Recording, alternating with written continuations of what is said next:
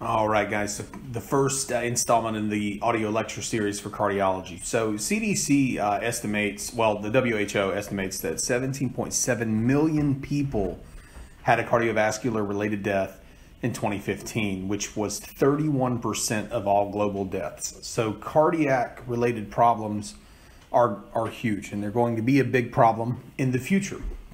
Sometimes it's social habits, and sometimes we live it a little longer than our ticker can compensate for. We'll say that.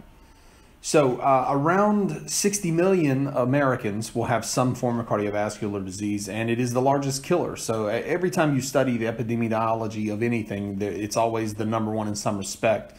But this one is not the number one killer of Americans in this category or that category. It is just the single largest killer of Americans, period, cardiovascular disease. So it's not some runner-up or AAA or minor league problem. It's the big leagues.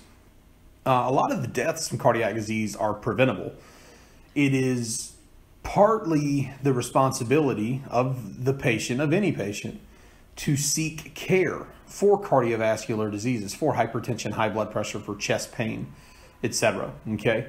So let's talk about some factors that increase risk and some factors that we think increase risks. All right? So some of the factors that we know, right? So this is proven. We've got the reports back, the studies are done, things that increase cardiovascular risk.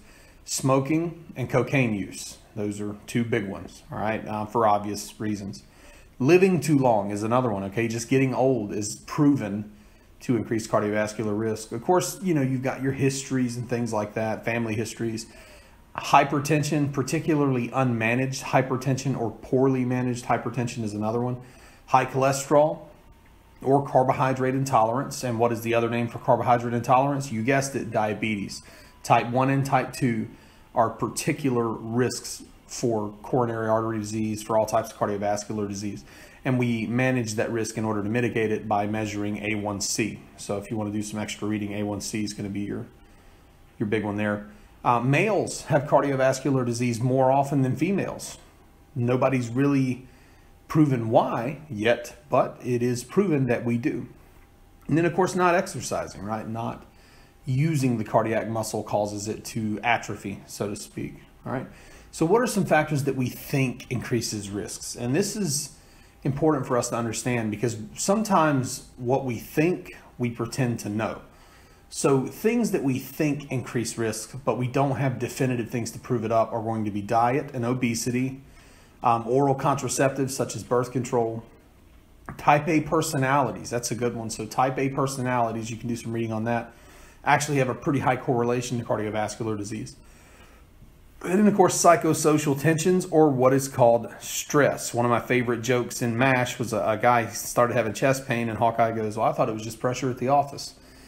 We all know that stress can bring a heart attack on. It can induce a heart attack in someone who otherwise would not have had one. And it ties into all the body's mechanisms of, you know, high blood pressure and the cortico response to it and the whole nine. So we'll not dwell on that too much, all right? So how do we prevent cardiac death in the general population? Education is one. You see things on the sides of buses and on the sides of even moving vans and things that tell you about the symptoms of a heart attack, the symptoms of a stroke.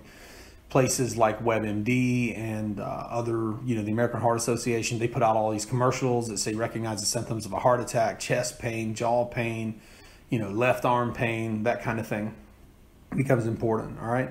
And the ultimate goal here is to try to get people to alter their lifestyle. So this has included some of the epidemiology of the cardiac patient. There is, of course, tons more. There are volumes and volumes written about this.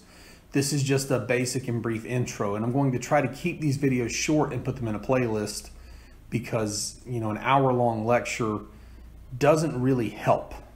An hour-long lecture, a lot of times in you know, when you're listening to something in audio, you lose your place, you get interrupted or whatever, and you can't find where you were on the scroll bar. So I'm going to try to keep these 5 or 10 minutes as we proceed through here. And this has been 5 minutes of medicine.